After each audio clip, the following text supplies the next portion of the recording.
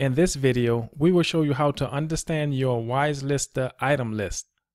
Once you are logged into WiseLister, under your items list for the marketplace that you listed on.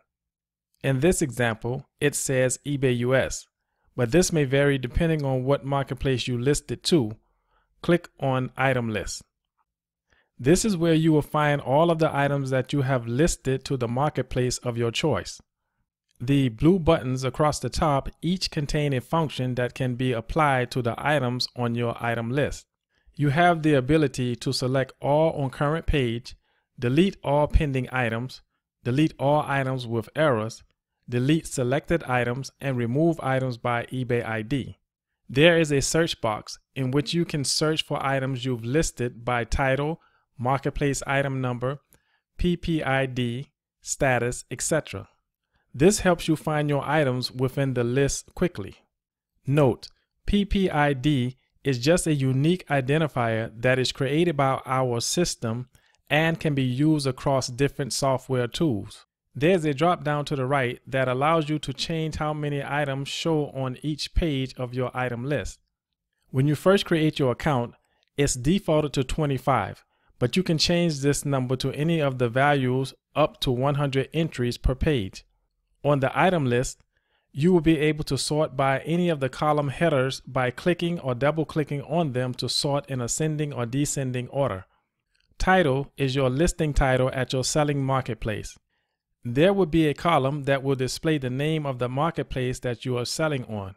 In this example, it will show eBay, and in that column will be the eBay item number that linked to your listing. Country will display the country for the selling marketplace that you listed on. In this example, it will display US. Status will display whether the item is listed, pending, deleted, or whether or not the item resulted in an error. The PPID column will display the PPID number for this particular listing. The date column will display the date that the item was posted. The actions column displays actions that you can take on the individual items in your WiseLister item list. Delete allows you to delete the entry from your WiseLister item list. This does not end your listing and does not remove it from any other softwares. Edit will allow you to edit your title and/or description and either update the item in your marketplace or delete it from your marketplace. End lot will allow you to end your listing on your marketplace.